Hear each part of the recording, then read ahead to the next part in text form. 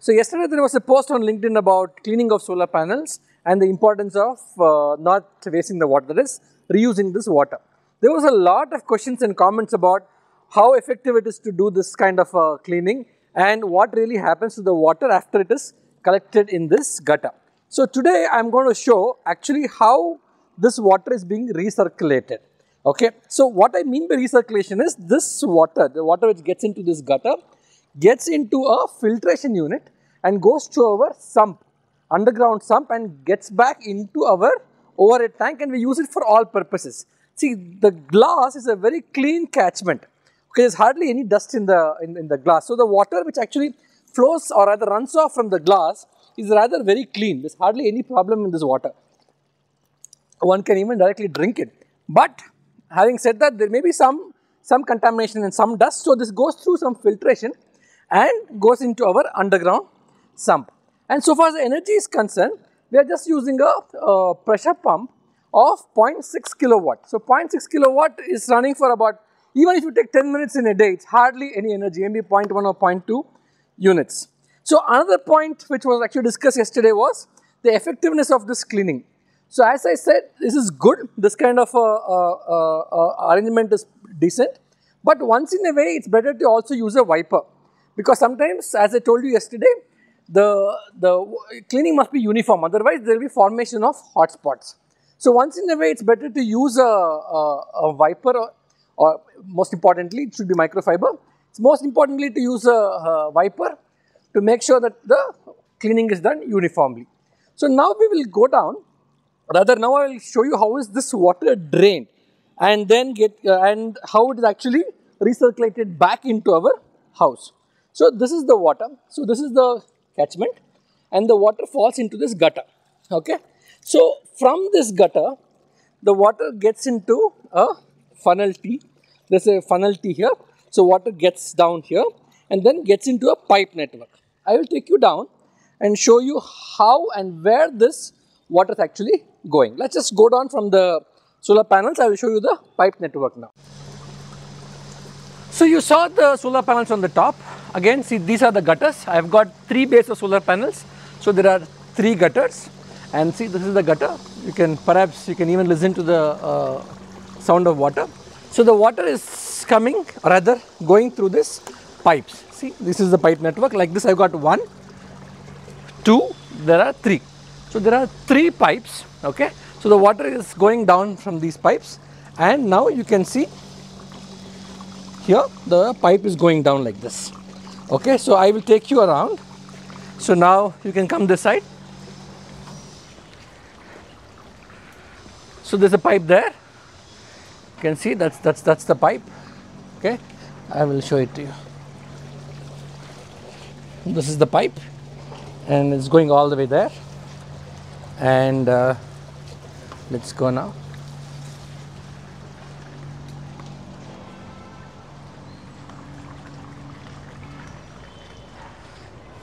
So that's the pipe there. So the water is coming through that pipe, and here it is. This is the pipe. So it's also important, it's not just the water which is cleaning the solar panels, even the rainwater. The rainwater also comes through the same network. So it's also a rainwater harvesting system. So the water which is falling on the solar panels is going through these pipes, and from here this goes down, okay. Bottom we have a set of things. What you can see here now, this is a sedimentation tank, okay. So the water goes into the sedimentation tank, and there's a filtration tank there. Water is actually flowing, either water is falling on the filtration tank. We'll go down and see that in detail. So now it's a sedimentation tank and a filtration tank, then it goes into the sump. Now just let's go down, okay, and I will explain each of them in detail. Okay, so now as you saw, this is a sedimentation tank.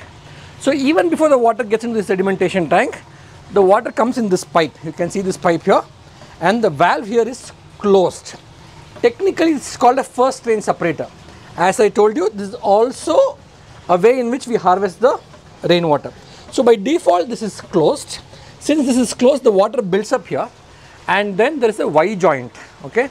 There is a Y joint given there. Through that Y joint, the water gets into the sedimentation tank, okay. Why Y joint? Because to avoid the surface tension forces. Okay. So now this is the sedimentation tank. What I mean by sedimentation tank is the water before getting into filtration. This is the filtration tank. Before the water going into the filtration tank, it goes into this sedimentation tank. Okay. Why this is provided? Because if there is some contamination in the water, if there is any silt or anything, it settles down here. First, it settles down here. Second, it settles down here. The overflow from this gets into the filtration tank. And what is this water used for? This is used for non-potable use. See, here it is. So now we can collect the water. Okay. We can collect this water. So this is used for any kinds of non-potable use, like you can put it for gardening or floor swabbing or something like that. Though it is clean, sometimes it is better to actually separate out the first few minutes of water. So this is called a sedimentation tank. The overflow from the sedimentation tank, that goes into our filtration tank. You can come here. So this is our filtration tank. This is the same mechanism for rainwater. The rainwater as well as the solar panel cleaning water goes through the same set of systems, that is the sedimentation tank, filtration tank. So this is the filtration tank. I have got silex here.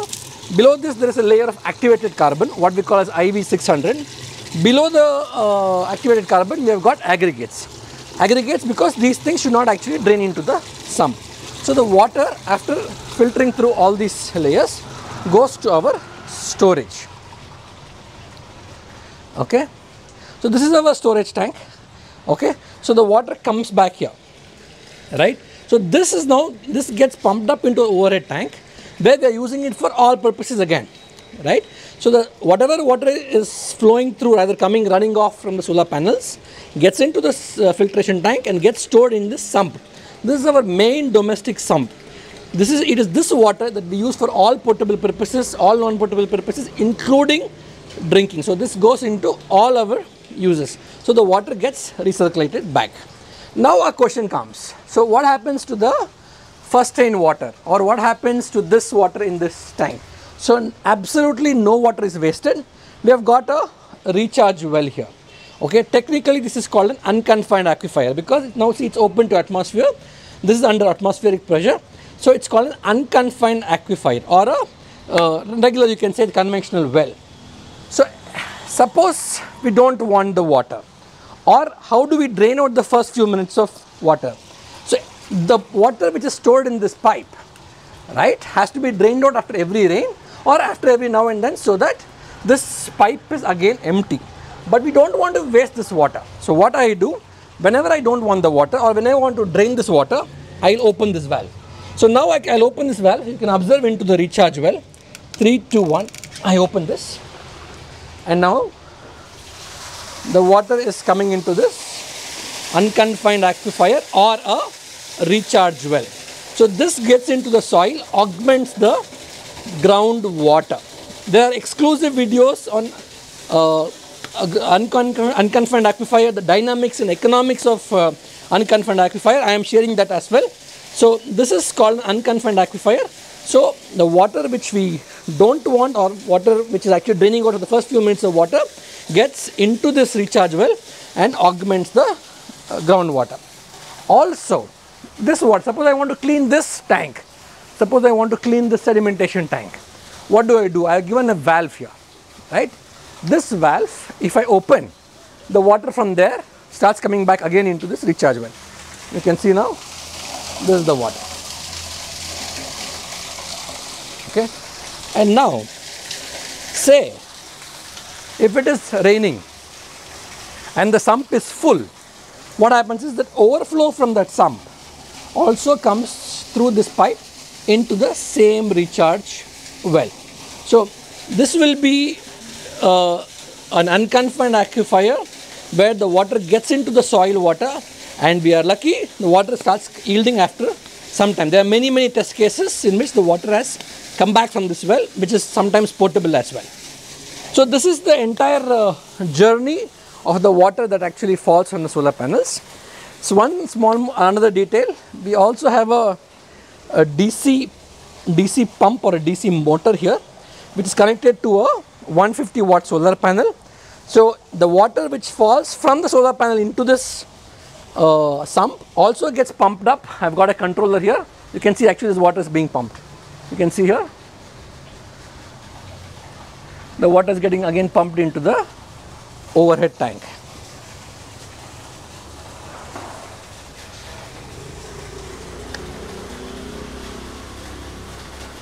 So this completes the entire water cycle. As you saw on the rooftop, other than the solar panels, we have also the roof where we have got some plants and other stuff. Okay, so the water which falls there is generally a little dirty. So that is coming in another pipe, okay, and that directly falls into the recharge well. So that water is not used for any potable use. The water which falls on the floor gets directly into the recharge well. Like this, we are not actually wasting even a single drop of water which falls on the rooftop. The water which is used for cleaning the solar panels gets back into our sump, goes back for our consumption. The rainwater falling on the solar panels goes through the same network. The water which falls on the surface, that's the rooftop, gets directly into the recharge wells. More detail about the recharge well is also given. I am sharing that link as well.